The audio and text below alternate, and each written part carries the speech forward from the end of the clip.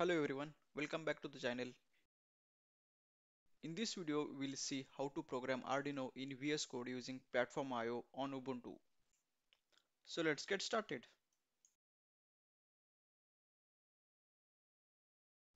First, open the VS Code and go to the extension view by clicking on the extension icon in the sidebar. Search for platformio and click on the install button. The installation will take a couple of minutes. Platform.io is a cross-platform IDE which provides the same interface to multiple platforms and multiple frameworks. Now click on the platform.io icon.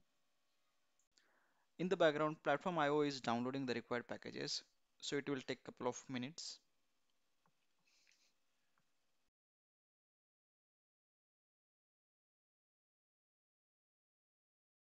If you encounter an error, make sure to install Python environment using command line, like this.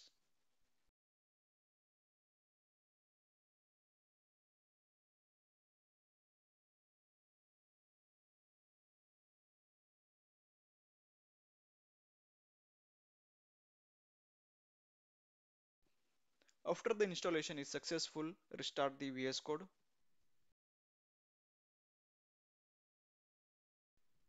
Next, click on platform.io icon in the sidebar and then click on open. Here we have option to create a new project, import Arduino projects, open existing project and access project examples. There are also tabs for projects, project inspection and libraries. In the libraries tab, you can search for the library you want to use. For example, I will search for Adafruit and here are the libraries from Adafruit. You will see the supported boards here and the next tab is for the platforms. You will need to install the platform for the board you will be using. In my case, I will be using ESP32. So I will search for ESP32 and install the ESP32 platform. This will take a couple of minutes. Okay, now platform has been successfully installed. Connected devices will appear here like serial devices.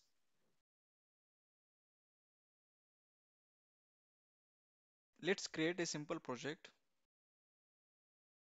Select the board, select the platform and directory and the project name and then click on finish. For the first time, the setup will take a couple of minutes.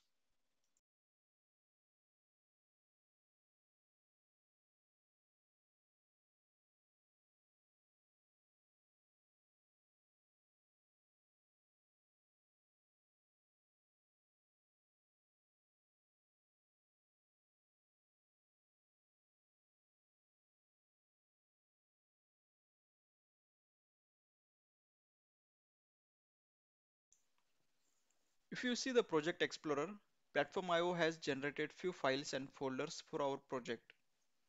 The .pio folder contains the platform.io project configuration files, while the .vs code folder contains the VS Code configuration files. We also have the include, lib, test, and src folders. The src folder contains the source code files. The platform.ini file contains the configuration and project environment variables such as platform name, board type, and framework. The detailed documentation on how to add environmental variables to this file can be found here.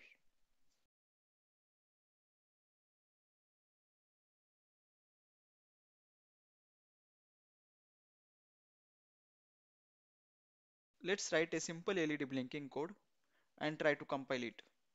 As you can see, the compilation is working properly. Now let's upload the code.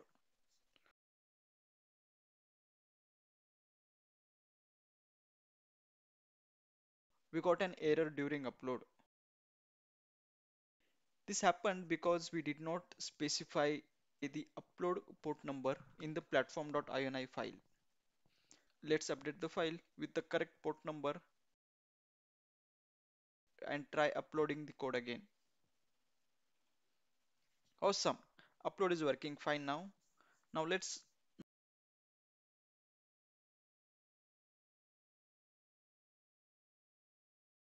we'll add serial prints in the code, and don't forget to mention the monitor speed as well in the platform.ini file. So that's all for today. If you found this video helpful, please consider subscribing to the channel. Thanks for watching.